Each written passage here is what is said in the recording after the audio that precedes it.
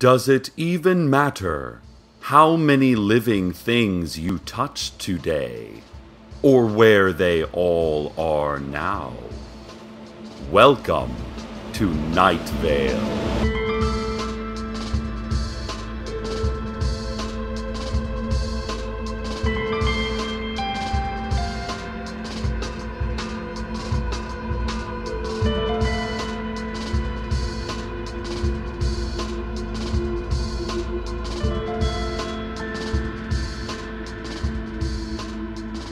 The summer reading program for children and teens has begun at the Night Vale Public Library. This comes as an alarming surprise, given that the program was abolished by the City Council 30 years ago.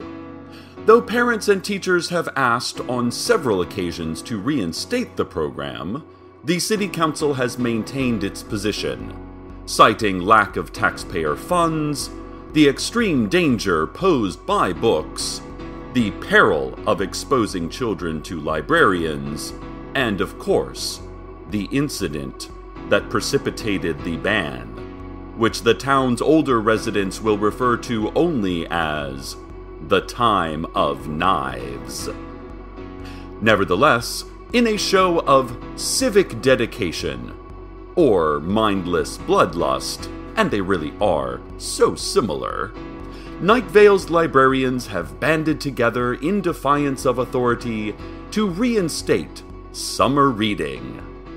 Colorful posters with appealing statements like, "Get into a good book this summer," and "We are going to force you into a good book this summer," and "You are going to get inside this book and we are going to close it on you, and there is nothing you can do about it," have appeared overnight around the library entrance and in local shops and businesses, all sporting the clever tagline, "Catch the flesh-eating, reading bacterium." The Sheriff's Secret Police have responded by interrogating the proprietors of businesses where the posters have appeared, and by removing and confiscating the posters themselves. Although, to be honest, listeners, the graphic design work is really cute. I mean, have you seen them? The little flesh-eating germ with his sun hat and library book, using a screaming, semi-skeletal human victim as a beach chair? Ugh, adorable. After fierce debate today, the City Council has officially declared murder illegal, a crime that has, until this point, been handled using informal vigilante squads. The head of one such squad, Vincent Lafarge of Grab'em and Sack'em, argued that Night Vale has gotten along just fine for years without the government meddling in murder investigation or punishment. "Do we sometimes catch the wrong guy?" said Vincent. "Sure, most of the time. We're not sure we've ever caught a guilty one. Usually, we just grab the first person we see. One time, we tried to arrest the dead body, but it got away." Proponents of the bill argued that most things in Night Vale are already illegal anyway, so citizens would hardly even notice the change. The law goes into effect in 2 weeks, and citizens are advised to get any necessary murders done before then. Although, there will be a 3-day grace period after the deadline for those who are forgetful or whose victims are hard to catch. Some summer tips to beat the heat. First off, have you tried to reason with the heat? Humans, temperatures, angels, and chairs are all equally real and sentient, which is to say that we're all not real, nor are any of us actually sentient. But give reason a shot. It has never, not once in history, worked, but it might just work this time. If the heat won't listen to reason, try denying that it's hot. "Doesn't seem hot today," you might say to your profusely sweating neighbor. "A little chilly even," you could continue, slipping on a sweater and making an exaggerated brr noise as the glaring sun plants the idea of cancer in your skin. And if denial does not work, then your best bet, as with all problems in life, is exhausted resignation. This has been Summer Tips to Beat the Heat. And now a public service announcement. Here is a brief list of everything that is helpful. The Sheriff's Secret Police, clouds, anger, the City Council, affection falling just short of love, ceiling fans, lungs, other sundry organs, laws, government, helicopters, the 2005 Honda Accord, secrets, whispers, ultimately nothing. Anything not specifically named in this list should be considered not helpful and potentially dangerous. It's not just good sense, it's the law. An update on the summer reading situation.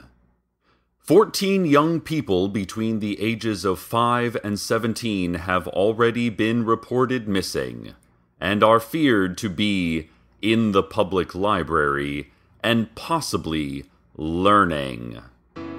Attempts by the Sheriff's Secret Police to enter the library, rescue the missing children, and put an end to all summer reading activities have failed, as all doors and windows have mysteriously disappeared from the library exterior, just like it was before the renovations.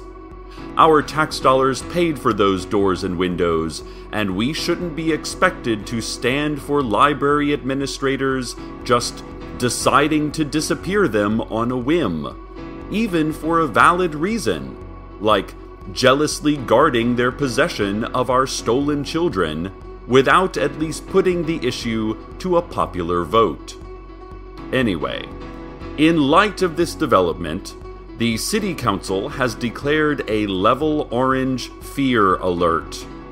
They advise that all Night Vale citizens avoid the public library and provide the Council with any information they may have on the whereabouts of the missing children, on librarians' secret weaknesses, or on good books they've read lately.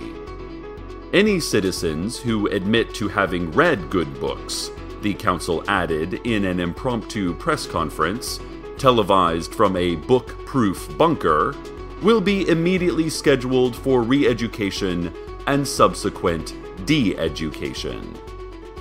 The Sheriff's Secret Police, meanwhile, have instituted a curfew for the entire town, effective immediately. After 7 p.m., all minors should be at home and under adult supervision, and absolutely no reading, researching, online information seeking, educational games, documentary television, or having a lifelong love of learning will be permitted.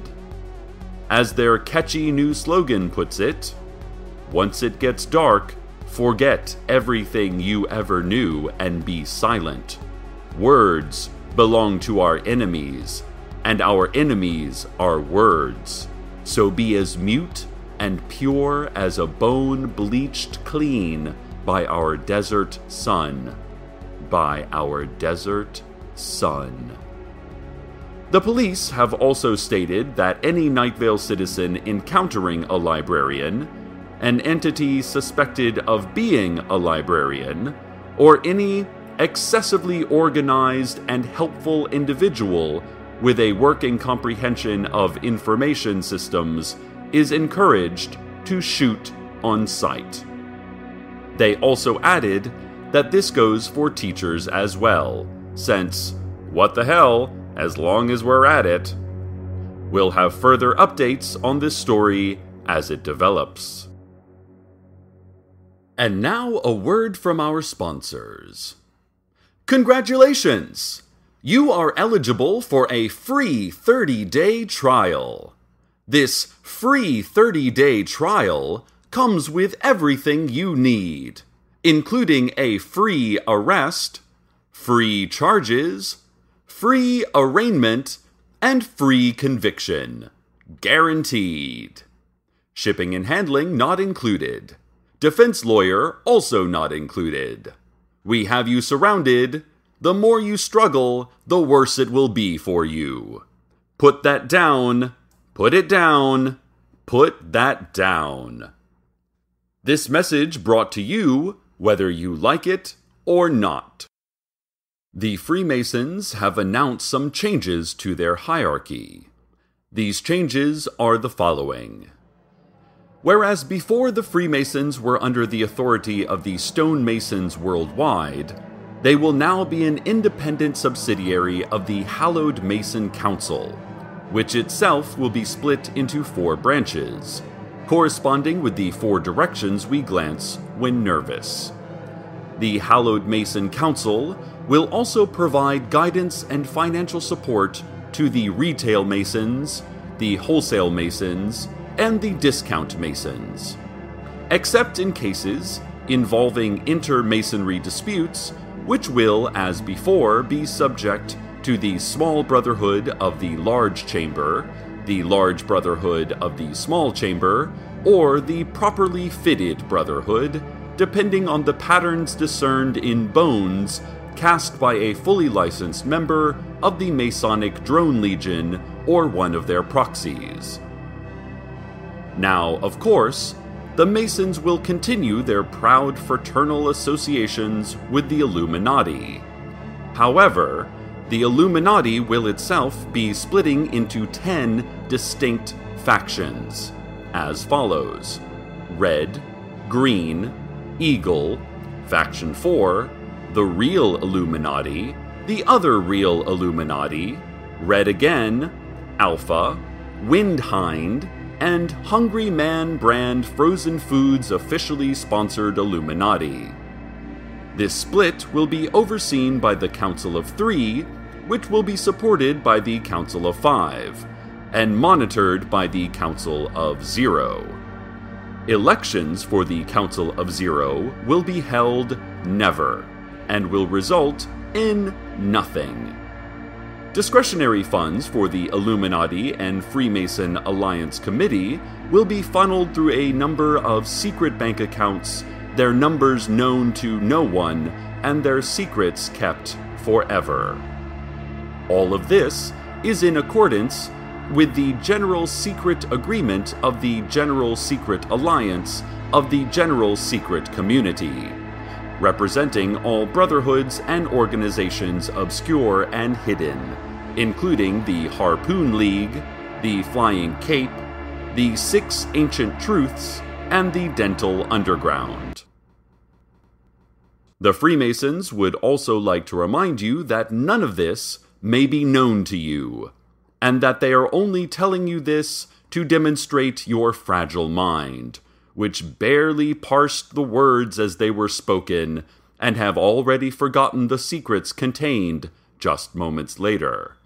You will never know anything, and you will not even know that.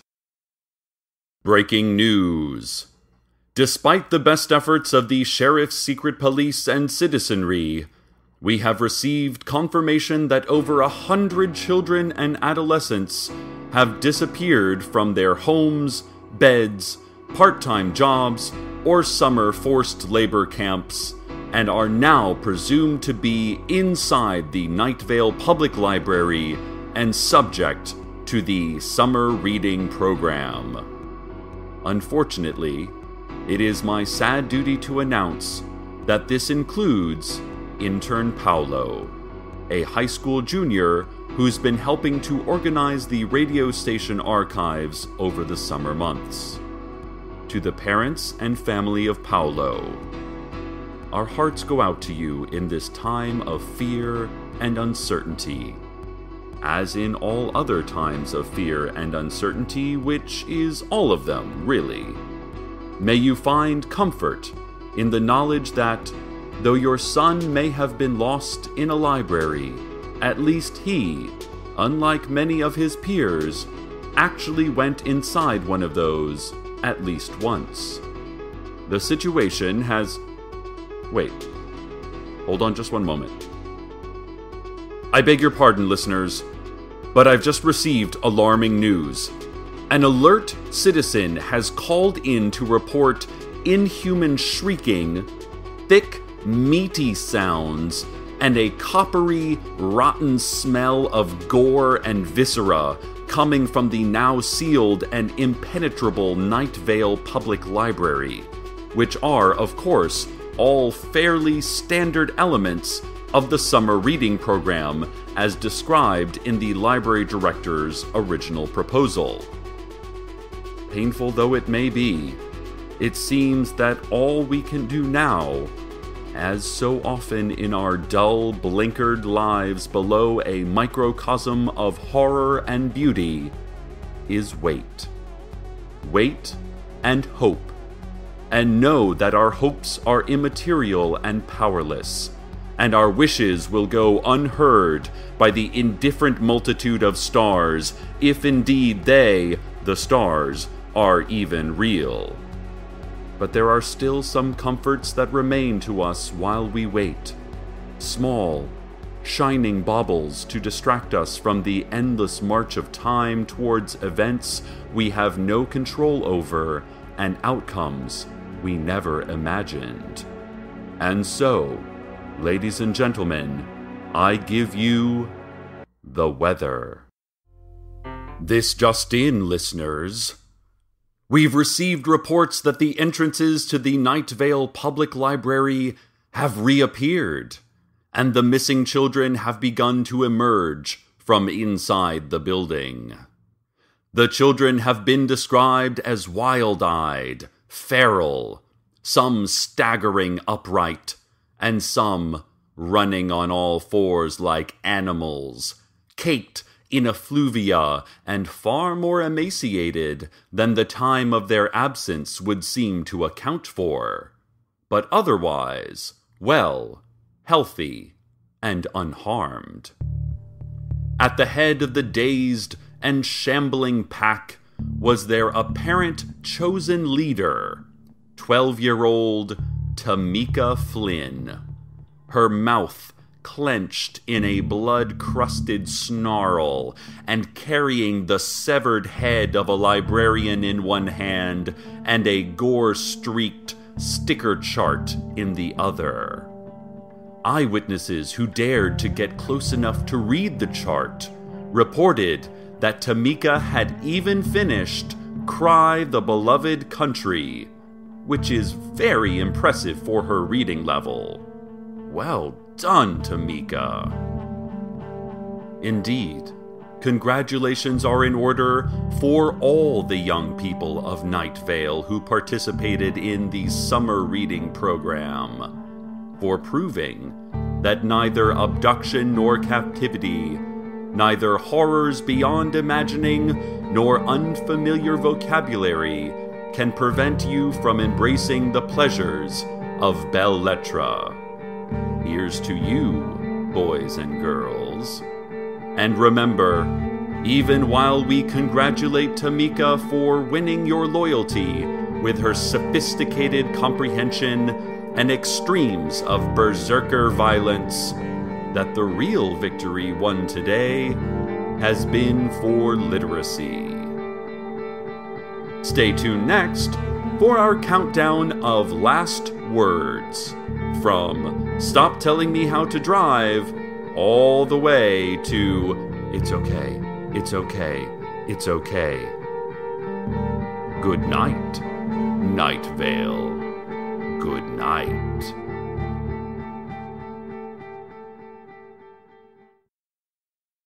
Welcome to Night Vale is a production of Commonplace Books. It is written by Joseph Fink and Jeffrey Craner, and produced by Joseph Fink. This episode was co-written with Ashley Learman. The voice of Night Vale is Cecil Baldwin. Original music by Disparition.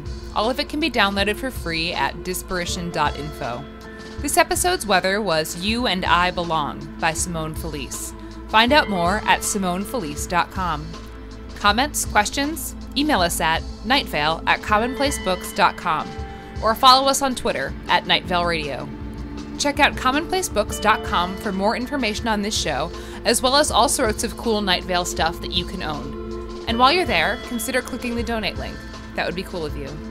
Today's proverb: a bar walks into a bar. The bartender is a snake eating its own tail. The windows look out only onto the face of the one who looks.